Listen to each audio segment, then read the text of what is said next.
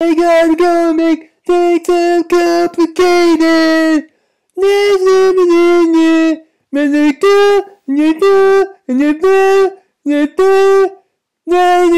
Why you gotta bumps? Now gotta complicated.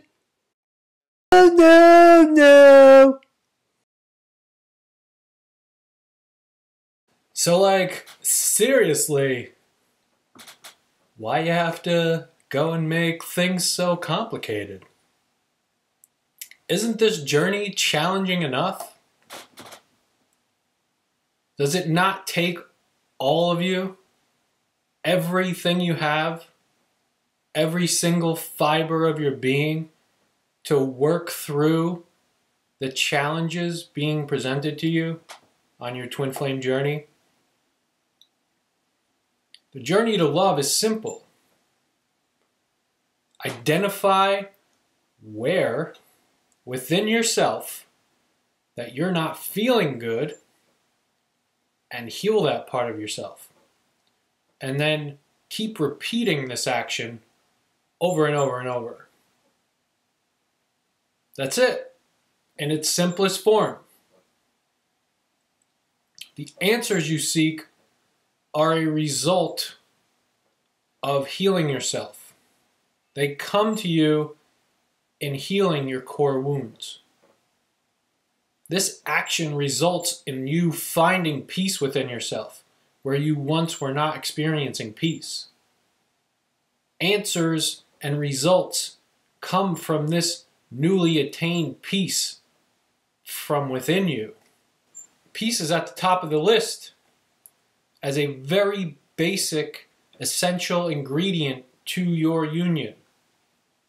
Inner peace means authentically having a gentle, calm, loving feeling within yourself. Peace isn't a fabricated feeling, meaning it's something you work toward by healing away the layers of separation one step at a time. Can you ignore your feelings and falsify for yourself a feeling of peace? Yes, you can. But that is not true peace. That is not really having peace. You can absolutely make yourself feel high in a variety of different ways. Does that make you actually have peace or feel good within yourself, like on a permanent level? No, it certainly does not. It's just avoiding the problem and making yourself feel something that isn't true, that isn't really there.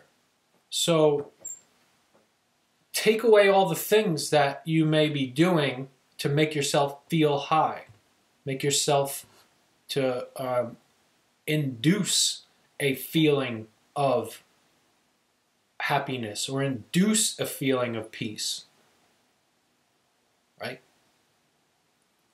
Now, maybe in order to get high, or maybe in order to feel happy or feel a good feeling, you know, maybe you do drugs. Maybe it's drugs or physical substances that you do to cause that.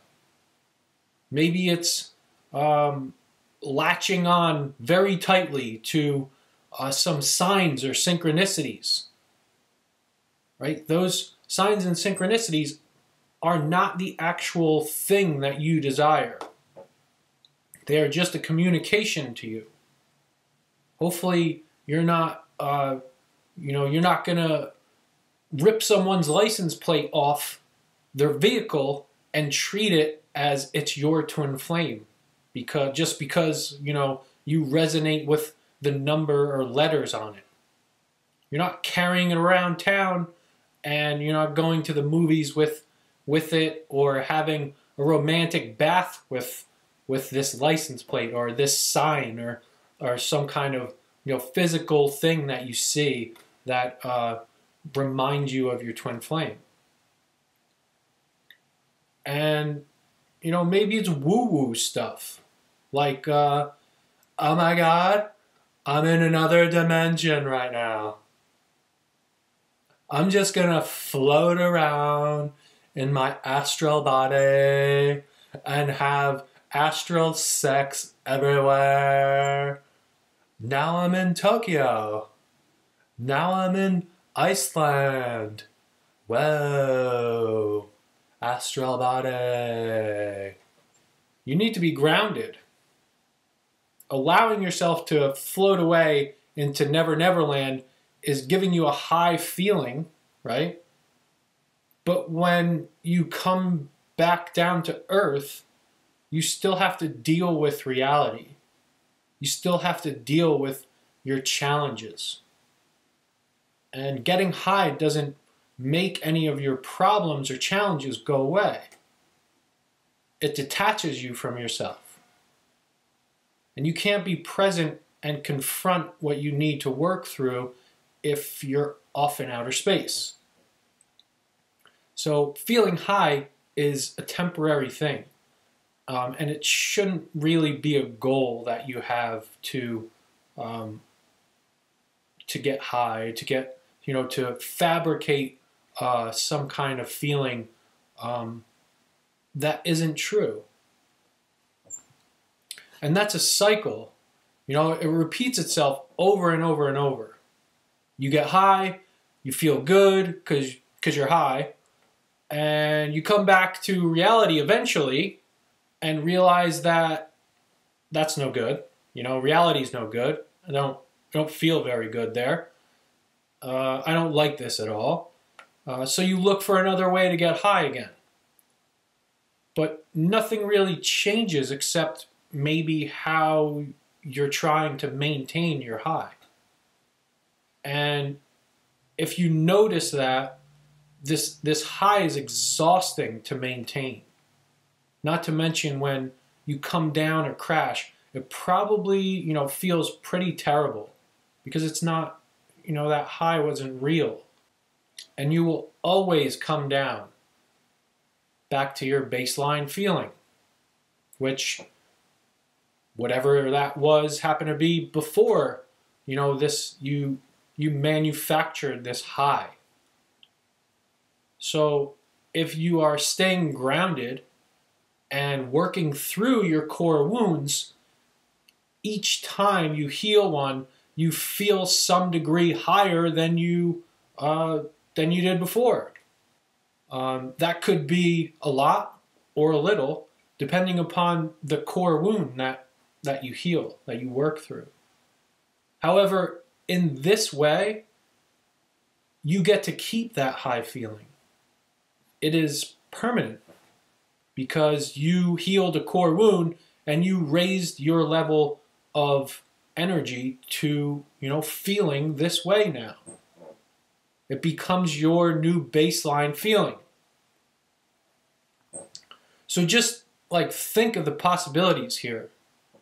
If you put the same energy that you designate to getting yourself high or making yourself high in whatever way into healing your core wounds on a daily basis, you could easily feel good all the time. You could easily feel that way permanently. And it pretty much goes without saying that the faster you get started healing your core wounds, the faster you can, start feeling happy and good about yourself, in a real way, for real. And being able to do that for yourself and not need something else to do that for you, or need something outside of you to generate that good feeling, that's priceless. You're giving to yourself. So this is not a journey about getting high or just making yourself feel good,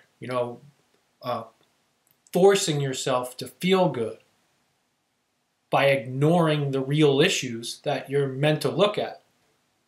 This is a journey of looking at those issues that you're ignoring or that you would like to ignore in order to work through them and truly feel good.